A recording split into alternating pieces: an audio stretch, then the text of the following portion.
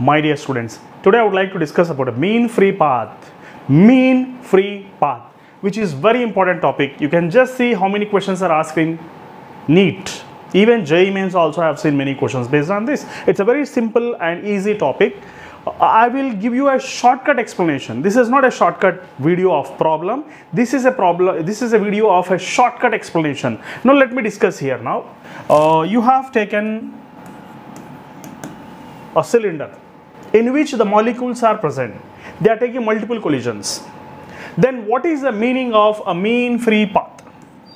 Mean free path means length of the cylinder, imaginary cylinder in which collisions have been taken place, and divided by number of collisions in the volume of a cylinder V. Okay, and this is going to be area of cross section of a cylinder.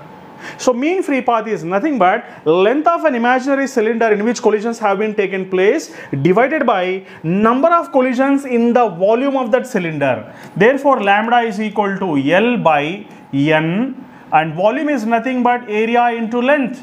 Volume is nothing but, it is going to be area into length. So therefore lambda is going to be, LL gets cancelled here, 1 by N pi d square, because here the radius of a cylinder is taken as d. D is not a diameter here. D is taken as radius of a cylinder here. That's it. So your answer is ready. Your formula is ready. But you have to add one more constant here. You have to add one more constant. What is that constant? That is, in this formula you have to add even root 2 also. One constant you have to add in the denominator. That means your formula is ready.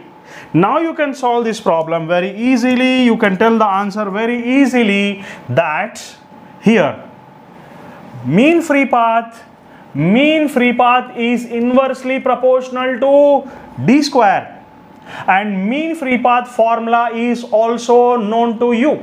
Yes, the formula is also known to you. That's it.